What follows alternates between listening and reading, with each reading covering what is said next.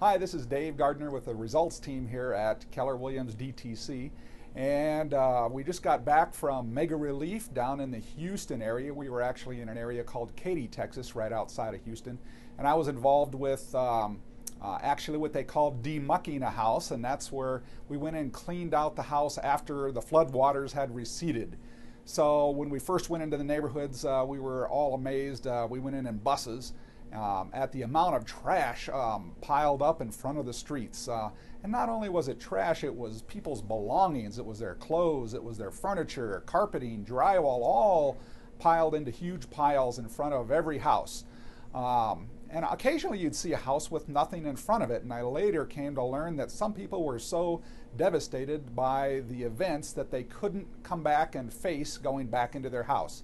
So unfortunately, those houses with nothing in front of them were still molding and full of water, logged furniture, belongings, clothes, everything.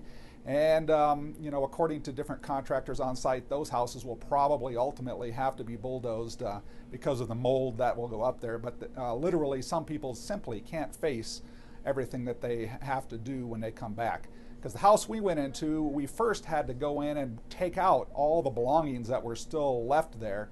And hardest thing for the property owner, the people that lived there, was deciding what stuff was going to go in the trash pile and what stuff was going to go into the backyard, which was the attempt to keep pile. In my opinion, a lot of stuff went in the backyard.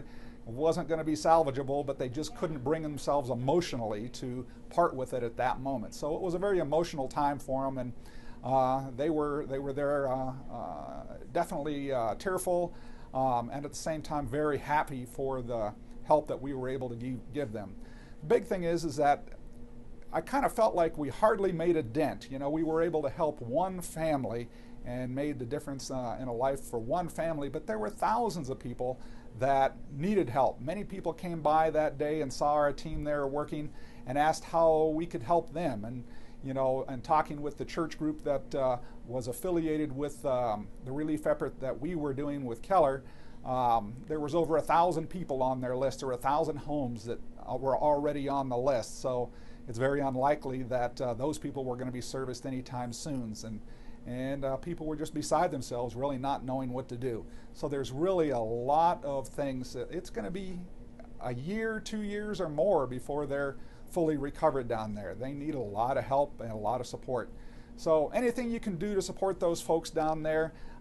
This is not going to be over with quickly, and especially for the people that are still taking flood damaged furniture and belongings out of the house and then ripping out drywall and hardwood floors. They've got a long way to go. So please help any kind of relief efforts down there. This is Dave Gardner. Thanks for listening.